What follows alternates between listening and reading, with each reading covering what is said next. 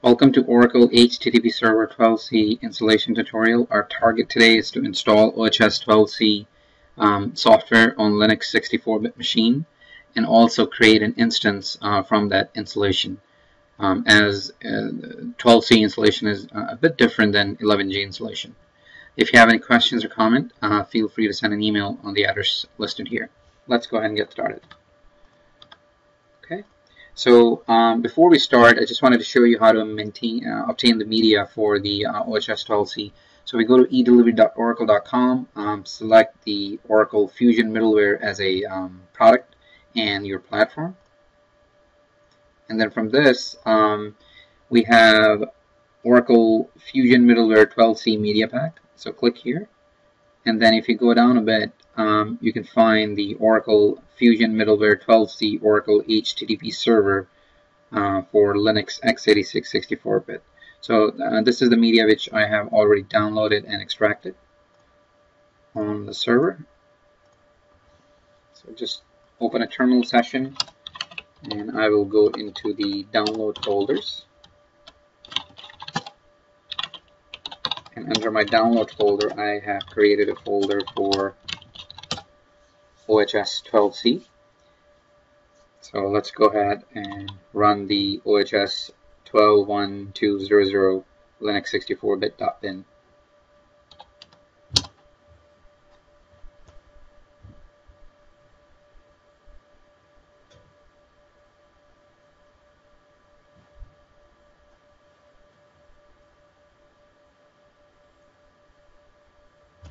Okay, this is the first time we're installing anything on the server, so the installer is asking us to run a script to create the inventory. So let's click OK, and this is the location where we will find the script. And this is the name of the script we need to execute as a root.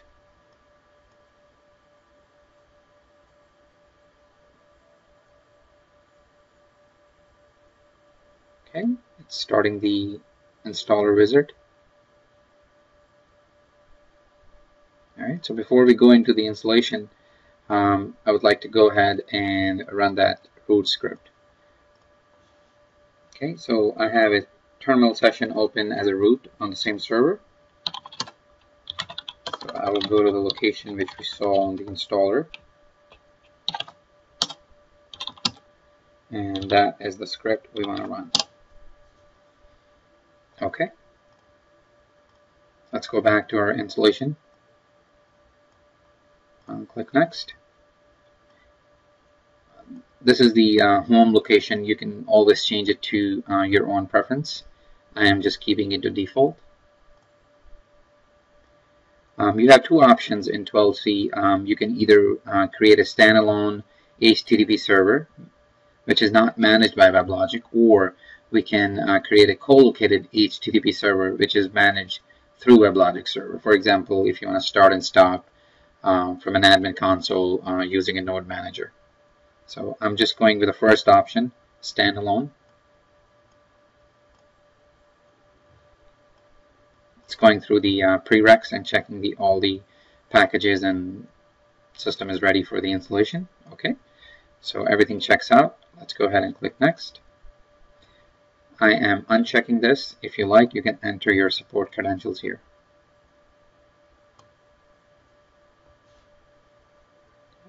Let's go ahead and click Next. Yes.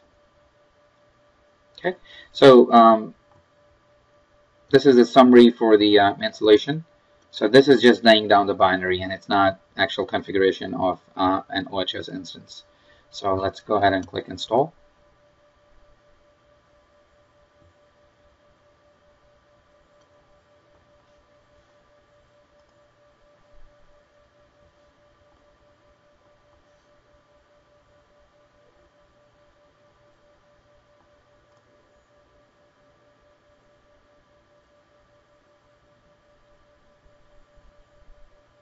Okay, it's linking, and it's at the final stages of the setup, saving the inventory information.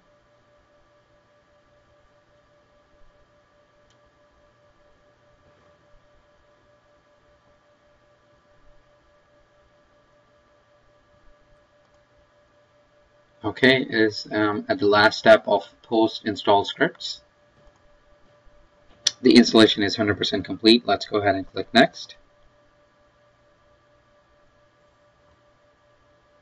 Okay, some of the information you may want to note down, what the location of the Oracle Home is, and the features which are installed as part of the installation. As you can see here, the next step is to create a domain using the configuration wizard, start node manager, and domain servers. Okay, let's go ahead and click Finish.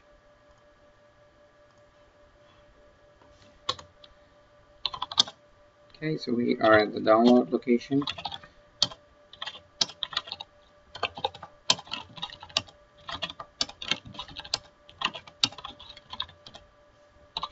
So this is the Oracle Home location for the OSS Policy installation we just performed. And at this time, I am going to run the configuration wizard to create the OSS instance. There are multiple directories you can go into. I will execute the config.sh from the OSS common bin directory. As you can see here, there's a script here, config.sh. Let's go ahead and run this.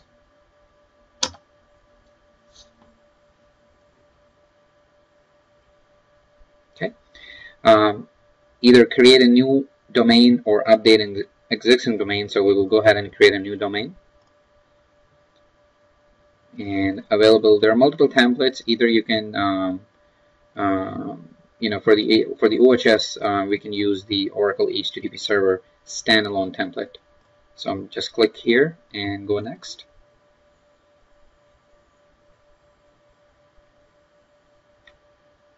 Okay. Either we can provide a JDK location or use the Oracle hotspot 1.7, which is out of the box. So I'm just keeping it default. Next. Okay. This is a screen where we can either add a component or choose a component type. We have OHS and we have ODI. ODI is the Oracle Data Integrator, but I'm going to choose OHS and leave everything default. Next. Some of the port information, and as you can see here that it picked up the host address as the local IP address. You should change this to the actual fully qualified host name.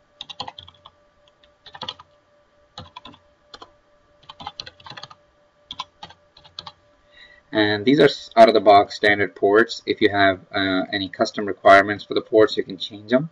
And if you want to also use the listen address, which is different than the admin host, you can specify here as well.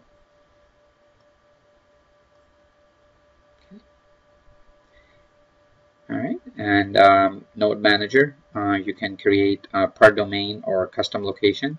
So I'm just keeping it to per domain, and then also specify the username and password for the node manager. So I'm keeping it to WebLogic and the password for the WebLogic.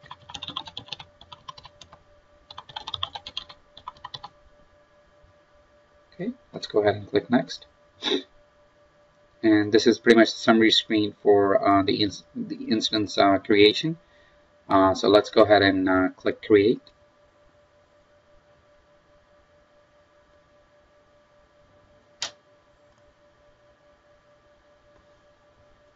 Okay, it is 100% complete. Let's go ahead and click Next.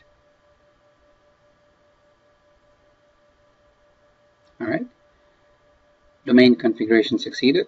Let's go ahead and click Finish. All right, so at this time our instance creation for OHS is complete. We can go ahead and start the node manager along with the OHS instance. And in order to do that, we will go to the Oracle Home.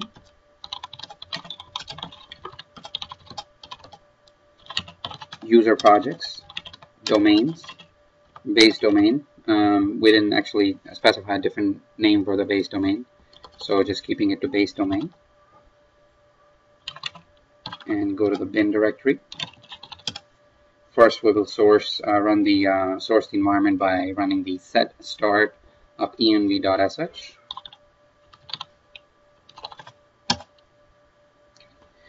Let's go ahead and start the node manager in NoHub.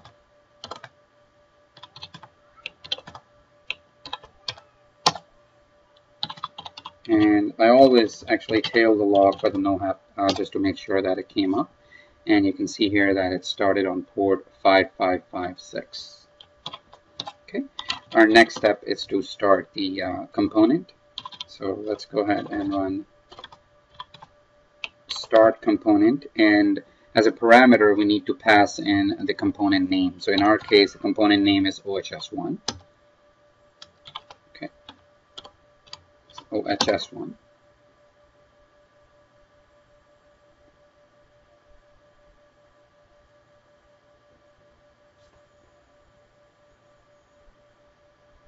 Okay, and this is a stage where we need to enter the password which we chose for Node Manager.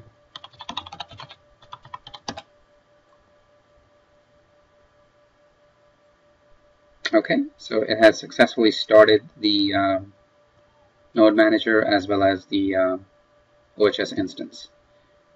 And in order to verify that our installation was successful, let's go ahead and go to the landing page for the OHS.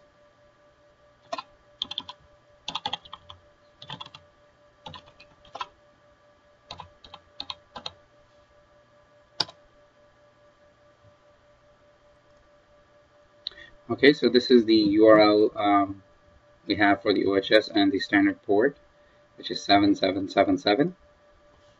And as we can see here, that we can see the landing page for Oracle HTTP Server 12c. That's it for this tutorial. If you have any questions, please feel free to send an email or comment. Thank you.